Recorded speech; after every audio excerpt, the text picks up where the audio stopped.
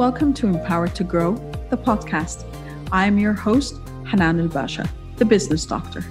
Following our conversations with empowered women who woke up one day and consciously claimed, I am more than enough, I am worthy, I am empowered to grow. And along their empowering journey towards realizing their own potential and their quest for growth, they became a beacon of hope and guidance for others. May you also find your inner power to grow. So, of course, we always like to continue our conversations, and I call it Unchartered discussions because we don't know where it's going to take us. But I think one of the topics that Muneera and I speak a lot about, and it is finding your own success parameters and defining and redefining them for you very subjectively. In spite of and despite of societal expectations and what we're supposed to be doing versus what we actually want to do. Yes. So where can we start with that? Like, how do I see success personally despite suicide, like what society thinks? Yeah. I think for me personally, every day that I am myself, and every day that I'm expressing my feelings and how I feel and my thoughts and my opinions freely is me being successful. I don't know, it never equated success. I think at a certain point, and I know I've shared this with you a few weeks ago when we were talking about good life, and yes, to a certain point, success did equate to having a certain number of money, let's say, in the bank. Revenues and the profit. The revenues and the profits and all of that. But I think at the end of the day, if you leave the world and someone is living a better life, just like slightly, like say 1% slightly better because you existed, I think I'm gonna call it success. Yeah. I'm gonna call myself that I have succeeded. Yeah. If I made someone's life easier and better, I would say I succeeded.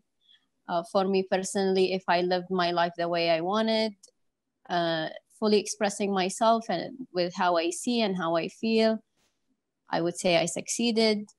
So it's very personal. Success is very personal to me. It was never, and I'm gonna be very clear and honest and say I did not come here right away. That I wasn't born with this like thought process. For the longest time, I did equate success with having like status, with having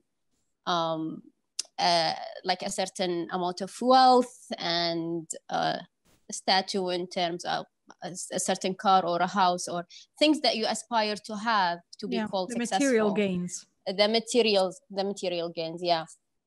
But as I grew and good life grew and things changed, the way I see it have also changed. It just became personal as I went by. And I think that's what I keep talking about now. It's about, and you know, it was the same for me as well. And I talk a lot about this, you know, it's going from corporate career to private business to doctoral degree and then waking up one day and saying, I'm not happy. I mean, what did I actually do? And what I talk about now, it's more of a concept of, I say, seek the internal gratification and fulfillment versus the external validation from what is expected of you in terms of, as we said, the material gains are kind of equated to certain success levels.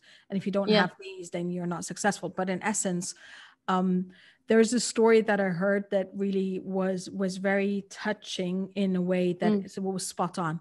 It's like, I can't remember where I heard it, possibly either an audiobook or a podcast, but they're like, there was this guy, he was in a small village on vacation, and it's a coastal village, and he found this man that came back and he was fishing. He's a fisherman. And he came back and he's like, he only had a few fish with him. He's like, it's still early. Why are you early? He's like, I got the fish I need. He's like, what do you mean you got the fish you need? There's still like 3 or 4 more hours. What if you stay longer in the sea and then you get more fish? And then he's like, and he's like, and then you sell them and then you make more money. He's like, and he's like, and then you get more boats or fishing boats, and then you can hire people. And then so you build up your company, you build up a whole fleet, and you create a multinational company all about fish, and then you have your own factory and you start canning and all of that. He's like, and then he's like, and then it becomes so big that you can sell it off, and then you make all money. And then what? He's like, and then you can go to a small coastal village and you can retire. And he's like, and fish for your own for your fun. And he's like, but I'm doing that right now. I'm fishing enough to provide for my family, for the food they need, and to provide for them the finances they need. And I'm comfortable and I'm happy. Why do I have to wait 25 more years going through the whole process to get back to the same starting point? Yeah. And I think that is the hamster wheel that we get on, because we're sold into that reality that it is, if you don't have this, it does not equate success. Even that, not just that, but also I think people want success there is a certain way that people know success. Yeah. Like we said, it's with material gains. And even personally, when it comes to good life, like I get a lot of people, family-wise and even like customer-wise, they will be like, why are you still here? Like, why haven't you not yet resigned? Why do you still have your day job? Yeah. Why do you still not have this? Or why do you still not have that? And people think success comes in a certain way. There's still milestones that you have to pass through to be able to. Once you open a business, you're okay. You can resign and and we were talking about that, and that's you have money and all of that. But it's not the biggest misconception ever. Like, startups, when you open up a business, you put in literally blood, sweat, and tears for at least 2 to 3 years, as per international standards, before you can even start saying, I'm breaking even, or I started seeing a profit. It's not like you start the business and starts making money. It just doesn't work that way, because you've got the capital expenses, because you've got the running of the business, because understanding the dynamics of the market. There's so much associated with it that people. There is so much, and people don't understand. There is also privilege when some people say this.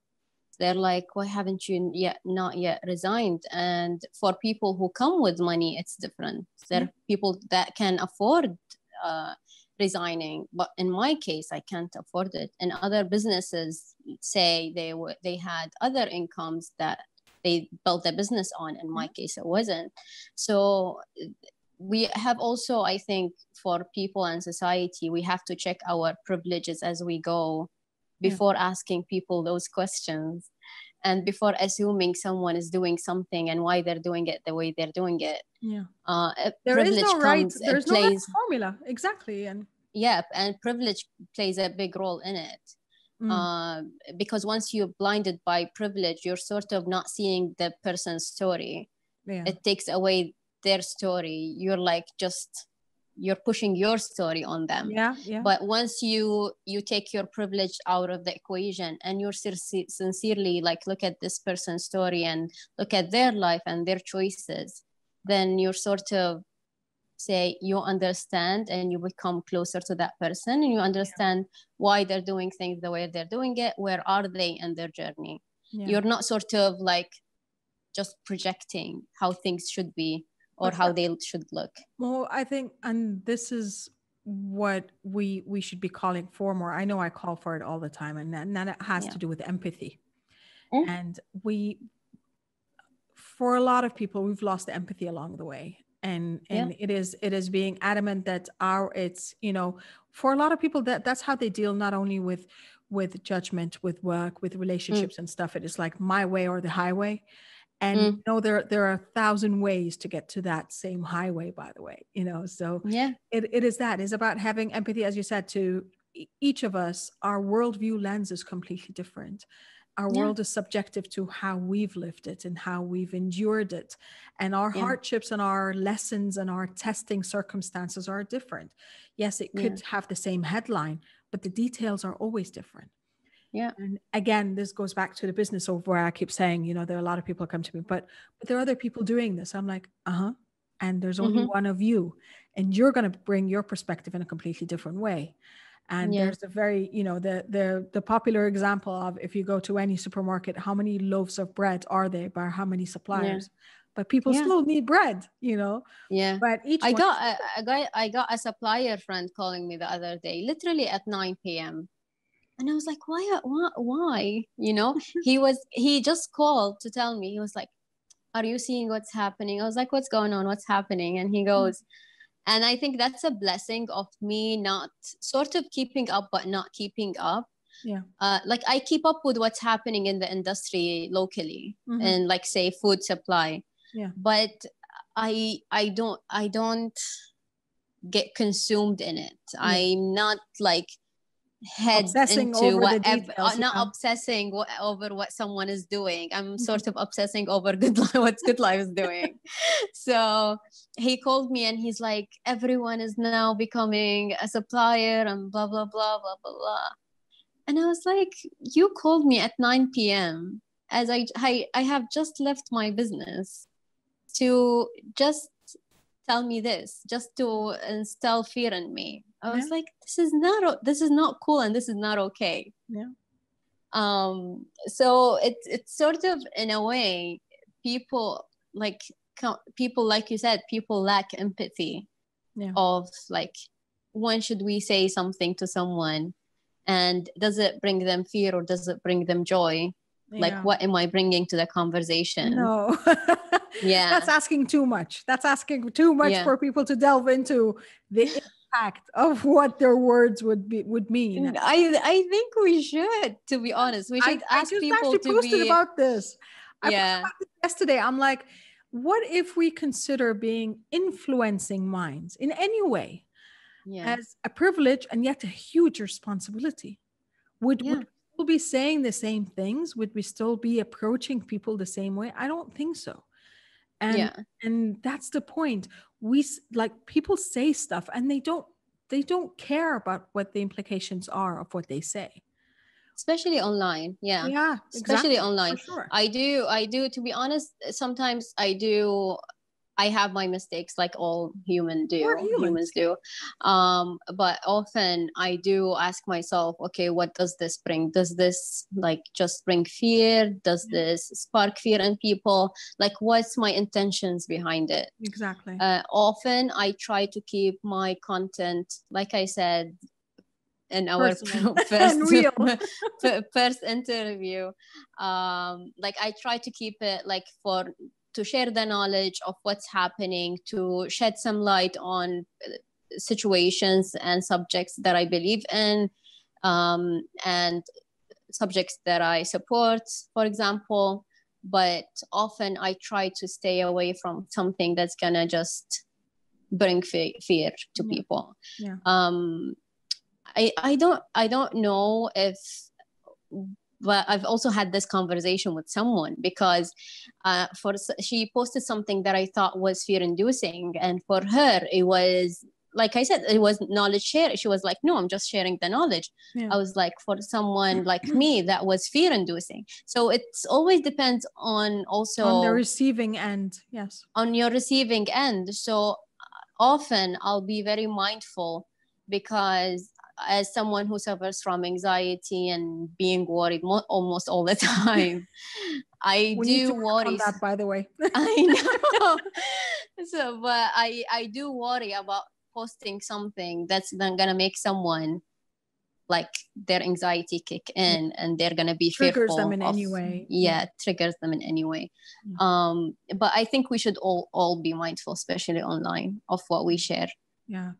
Considering, and often, like now more than ever, especially we're still sort of but not really in a lockdown and quarantine and all of that, and it's like it's challenging times. There's So so I much think still uncertainty that no one knows what's happening, and it's more than ever, that we need to be empathetic. Yeah. So speculations are not helping either. Yeah. Well, this was delightful. Thank you for your time. Thank you for having me. I know we can go on. I know. This time we'll stop it being mindful and Yes. having more empathy and and influencing positively and in a way that assumes the responsibility of whatever channels you're on. Yeah. There are lives, there are actual people on the other side of that screen. And I think sometimes we just tend to forget that there are people with hearts and emotions and families and, you know, and as you said, they're vulnerable. Insecurities and vulnerabilities. And we need to really just be very conscious of that. Yes. Thank you, my friend. Thank you, everyone. Thank you. Yet again, empowered you, empowers others. Love, abundance, and prosperity to you all. Bye for now. Thank you for listening to the Empowered to Grow podcast. For further engagement with a tribe of empowered women, join my Facebook group, Empowered to Grow, or visit my website, www.hananalbasha.com. I'll catch you on the next episode. And until then, know that empowered you empowers others. Love, abundance, and prosperity to you all.